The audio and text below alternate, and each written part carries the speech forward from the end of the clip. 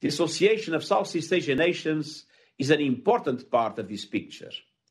Since its founding, ASEAN has played an important role in its region through diplomacy, conflict prevention, and peace building in conflict situations. Today, ASEAN's role is more crucial than ever as the region faces an urgent crisis in Myanmar. United Nations cooperation with ASEAN in this regard is vital. The situation requires a robust international response grounded on a unified regional effort. I urge regional actors to leverage their influence to prevent further deterioration and ultimately find a peaceful way out of this catastrophe. My special envoy is currently in the region.